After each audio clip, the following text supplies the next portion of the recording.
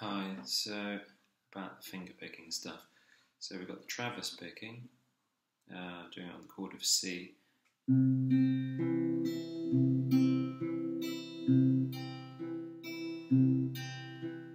So that's the simplest pattern. It's thumb, first finger, thumb, second finger.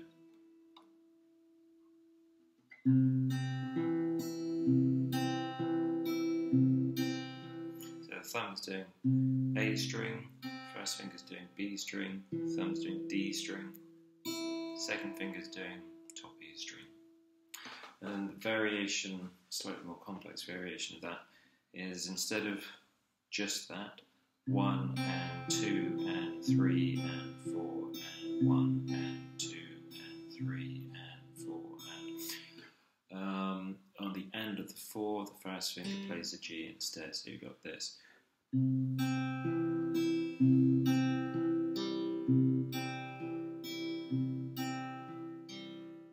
So the first finger is playing the G string on the end of the 4. 1 and 2 and 3 and 4 and 1 and 2 and 3 and 4 and which is the only difference between that and the previous pattern. And then speed it up, it sounds.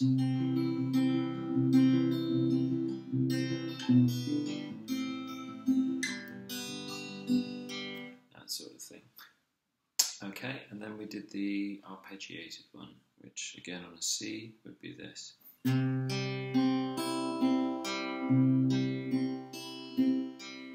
So that's thumb on the A string, doing the root note of the C, and then first finger picking the third string, the G string, second finger picking the B string, third finger picking the top E string.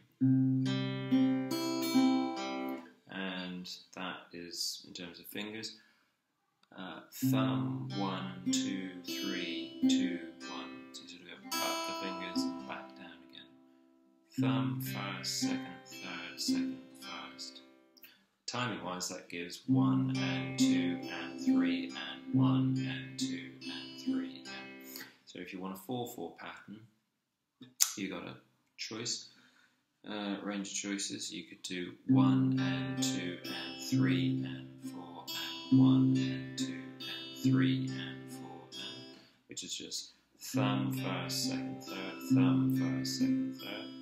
Or you could do 1 and 2 and 3 and 4 and 1 and 2 and 3 and 4 and, which is going sort of up the fingers, back down and up again. By which I mean thumb first, second, third, second, first, second, third. Thumb first, second, third, second, first, second, third. See if I've got that right. Thumb first, second, third, second, first, second, third. Yes. 1 and 2 and 3 and 4 and. Okay, so those are the very basic finger picking patterns. The traverse,